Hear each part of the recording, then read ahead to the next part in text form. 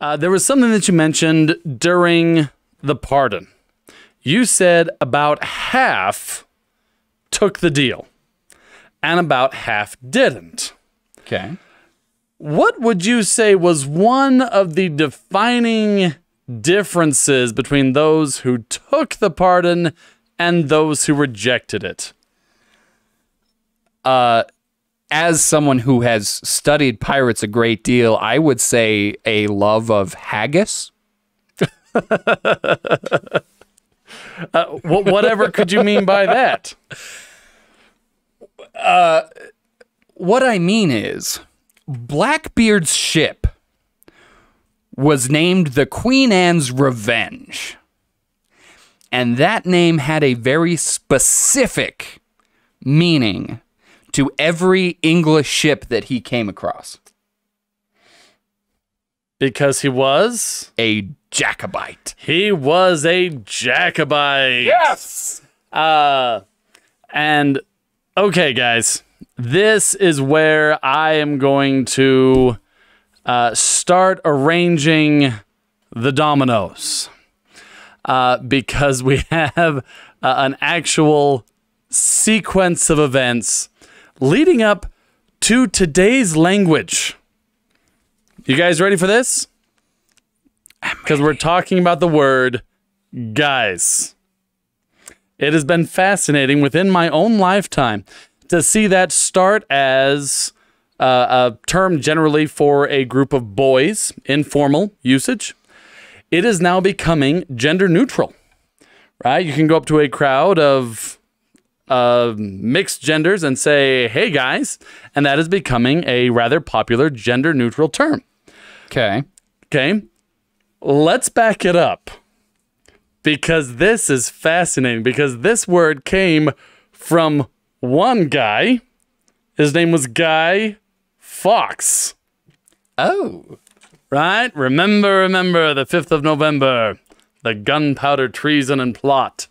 I know of no reason why the gunpowder treason should ever be forgot. Okay. There is our first domino. Guy Fawkes.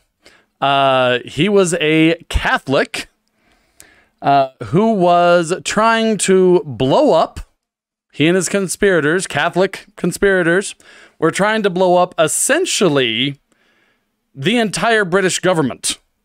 Which was Protestant at this time? It was Protestant at this time. Okay. And so they were going to try to blow up Parliament and try to get the king and his family at the same time. One fell swoop. Okay. Ooh, okay. Ambitious. Okay. And so after that, they would have celebrations where they would dress up effigies of Guy Fawkes and burn them. You mean after the gunpowder?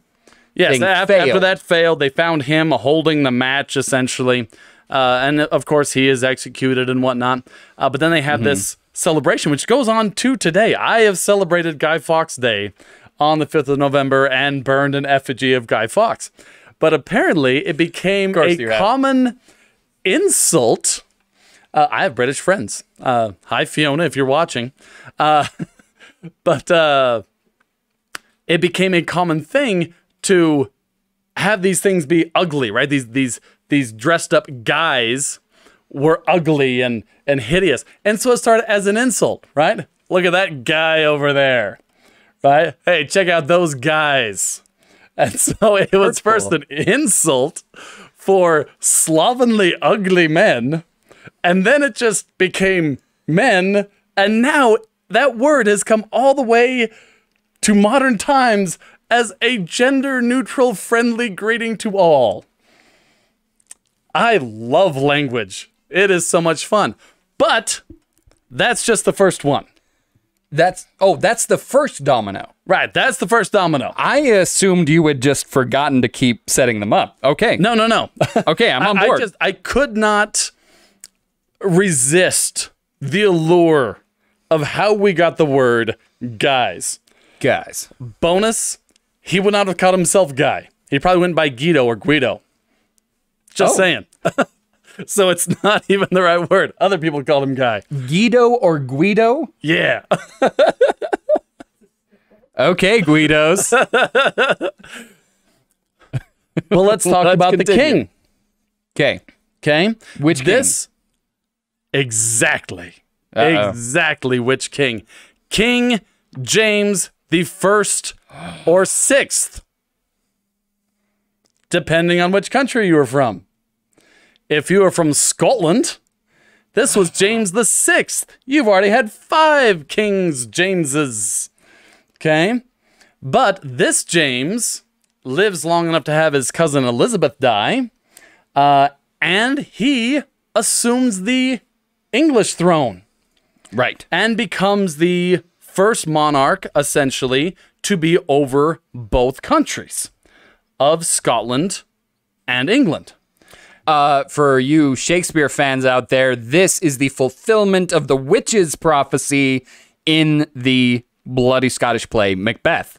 Oh, yes. By the way, one of the reasons that was in here, James, King James, our second domino, way into witches. Yes.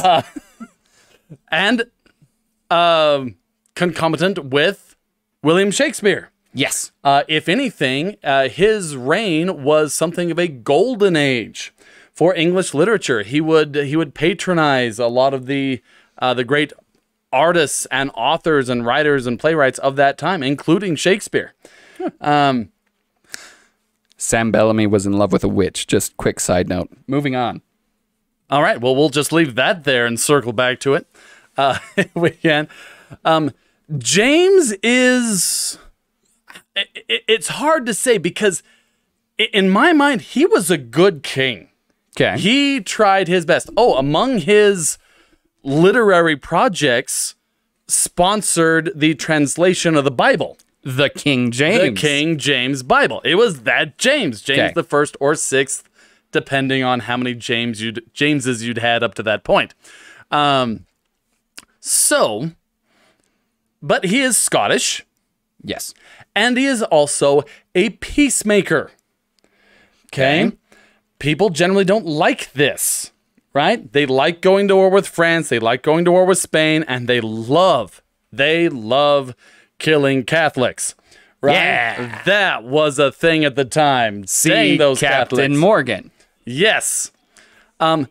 James wasn't about that. Even after the gunpowder plot, he did absolutely, like, people say, oh, there were these really harsh penalties brought down upon the Catholics after the gunpowder plot. But worth noting, as harsh as they were nothing compared to what the people were calling for. James was a moderate, and everybody hates a moderate. Okay. But he is... He's generally a good king. Oh, by the way, I had to look a long time to figure out why the Jacobite religion was called the Jacobite religion. Or religion? Not religion. Rebellion. Rebellion and religion. They're close, but not the same. I am back on board. Okay. How do you say James in Latin? Chiago or some variant thereof. Try Jacobus. Jacobus. Heck yeah! James becomes Jacobus, and his reign was referred to as the Jacobean era, and the people who were just so gung-ho were the Jacobites. It just means James. Just means James, right? But yeah, the Jamesites. The Jamesites doesn't have a ring to it. Okay, yeah. From a branding perspective, it makes sense now. But he dies having done his bit. There is one other thing he puts into play, though. He writes an entire book, he was a writer himself, on the divine right of kings. I am king because God wants me to be king. Okay. And this leads him to conflict with Parliament. Can't imagine why. Because why. If Parliament says one thing and the king and God say something else, well, you're outvoted, Parliament, and go away. And he often just told them to go away. And he pulled it off because he was a peacemaker, actually managed to have low taxes because of the whole no war thing, or very little war. I mean, some war. Gotta have some war. Some war. A little bit of war, but much less war. But yeah, he generally pulls it off. Then we have his son, Charles I. Okay? Also believes in the divine right of kings, but not quite the pacifist his father is. He gets together with a guy, Buckingham. I don't think that was his real name. I think it was part of his title, but everybody calls him Buckingham. And they say, let's go fight the Spanish. And they get their butts kicked. Let's go fight the French. And they get their butts kicked. And all of a sudden, somebody saying, I have divine right to be king, and starts pushing Parliament around, isn't very popular. It goes to war. Oliver Cromwell, some of you might recognize that name, leads the armies of the Parliament, and Charles I, leads his armies, and Charles dies. Oliver Cromwell then proceeds to essentially rule as dictator. Parliament did not then get a nice democratic situation. They got Oliver Cromwell instead. Quick side note. Cromwell sends an invasion force to the New World to try to take the island of Hispaniola, fails, and instead takes Jamaica. Boom. Don't you see how it all comes together? Isn't it fun? Anyway. Oh, and one of the people that he sends is Captain Morgan. There you go. Captain Morgan was a young man as part of that expedition. Okay. So, they put up with Cromwell for about, 9-10 years. Right? At which point, Parliament goes to Charles, son of Charles. Right? Okay. The beheaded guy, his son would be his heir. He leaves the country because of what, the beheading and whatnot. Charles Charleston, got it. Charles Charleston. But Cromwell dies, and Parliament is like, hey, Charlie boy, we may have been a little bit hasty. Why don't you come back and be king again? And Charles II is like, cool. So he comes back. He is the merry monarch. Okay? Lots of parties at the palace. Little bit of diplomacy, right? It has a little bit of granddad's pacifism, and promises the French to convert to Catholicism to strengthen that treaty. Convert to Catholicism. Convert to Catholicism. Okay. So so Charles II is Catholic? No, Charles II is Protestant, like most of the rest of his country and the nobles and everything. Right. But in a deal with France, comes up with, to sweeten the deal, I'll convert to Catholicism. Oh, I thought you said France was going to convert to Catholicism. No, I was very confused. France was already way Catholic. Charles is going to convert to Catholicism. Yes. Wow. Okay. Yes. The plot thickens. Doesn't get the chance. He dies. Oh. He has fathered lots of children. I think a good even dozen. Oh. No legitimate heirs. Oopsie. Not a one. And so it goes to James II, who is already Catholic. And now, after all this Guy Fawkes stuff, all this anti-Catholic sentiment, they've been warring with Spain, with France, which were both Catholic countries. In the case of Spain, incredibly Catholic, just yes, aggressively Catholic. Like, pull your eyes out, Catholic. They're way Catholic. They're serious about it. They are devout. And now, all of a sudden, Britain has a Catholic king. And a devout Catholic king. He's serious about it. And So the British kind of like hold their breath for a little bit, just thinking, okay, we can outlast this. And then he has a son, bringing up the idea of a Catholic dynasty in England, and they say no. Now, there were some other things. Obviously, we're oversimplifying a little bit, but essentially we end up with this can't do it anymore. He's trying to press his Catholic agenda. They are pressing back just as hard with their Anglican agenda. Comes to the glorious revolution of 1688, to put it back on your timeline. Okay? And he is kicked out. At that point, you have a division. And this is the key thing. You have Parliament that then installs their own king and asserts monarchy comes from Parliament. Right. And then you have these Jacobites who say monarchy comes from God. Right. Okay? And so this becomes a gathering place for people who are upset with the British, Catholics, anyone who's ever been abused by the British, which is quite a lot of the Scots. Most of the world at this point. Most of the world at this point. Especially the Scots. But yes, you absolutely have the Scots who backed this line. This was a Scottish line.